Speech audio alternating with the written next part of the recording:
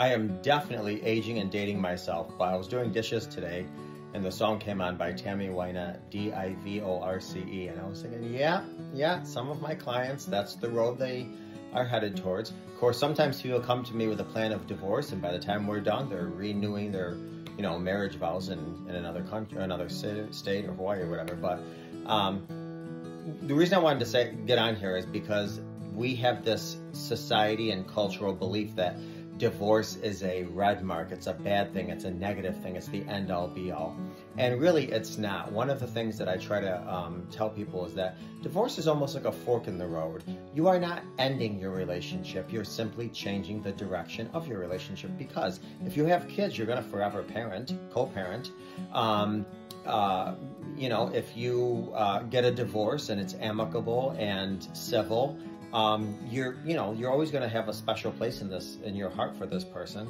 So divorce all it means is, you know what, we are healthier walking this path alone, or not with each other, not necessarily alone. So again, I want you to reframe the inner dialogue that you have. You're not a failure.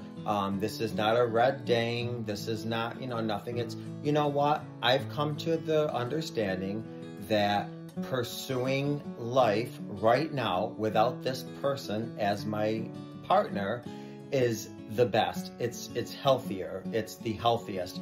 Keep in mind, oftentimes when we stay with somebody, because we want to help them, we don't help them, we actually hinder them. We hinder their growth. Sometimes people need to feel their autonomy by actually leaving, and you're actually doing something better for them.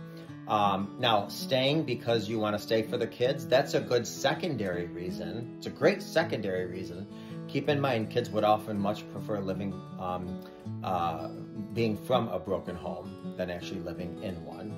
So just some things to consider. If you can work it out, work it out. I say, man, turn every stone and do the best you can to stay committed, to stay married, to stay under the same roof, to really work on things.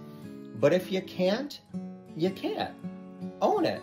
Be happy, and look at that fork in the road as an opportunity. You know what? I'm not bringing my relationship to an end. I'm just simply changing course, changing direction.